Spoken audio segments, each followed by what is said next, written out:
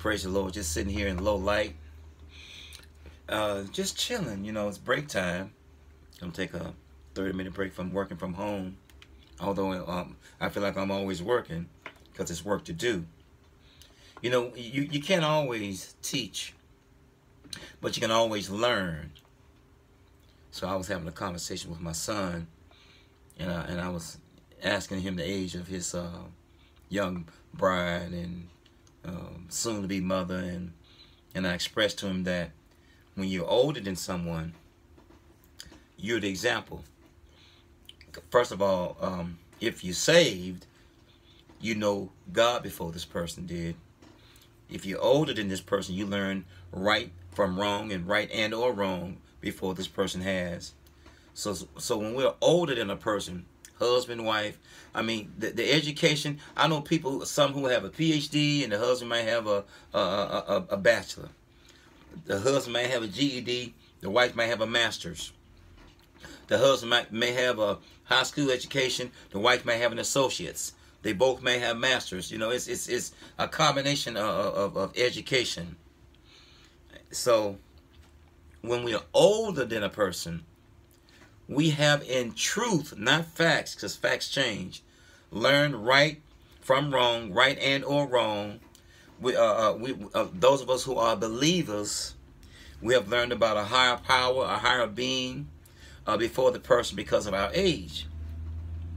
Before my parents died, I started having dreams about that I was going to be the oldest child in the family, and I would argue with God about this.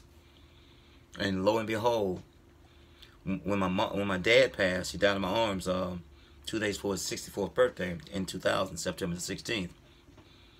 I was so angry, and I started to understand I wasn't the oldest child in the family.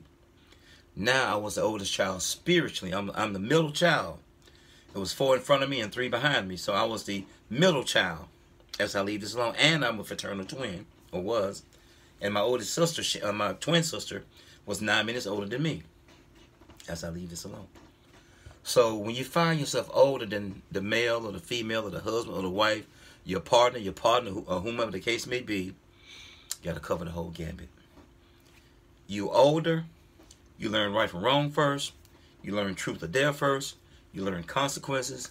You are supposed to be the example. Now, there's going to be 2 men or 2 women you're going to meet in your life. The wise man and the fool. As I leave you with this.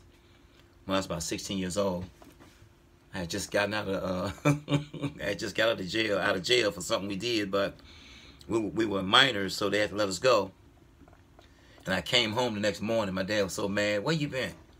I was like, out. I went roller skating, knowing I'd been out all that long, catting and wilding. And so he says to me, are you a wise man or are you the fool? I got small with him. I said, what's the difference? He said, I'm going to tell you. He said, the wise man learned from watching the fool. And I said, what about the fool? He said, well, the fool learned if he lived through it. And that's what, Dad, I guess I'm a little bit of both. And as time progressed, I started to understand what my dad was saying. And it's true.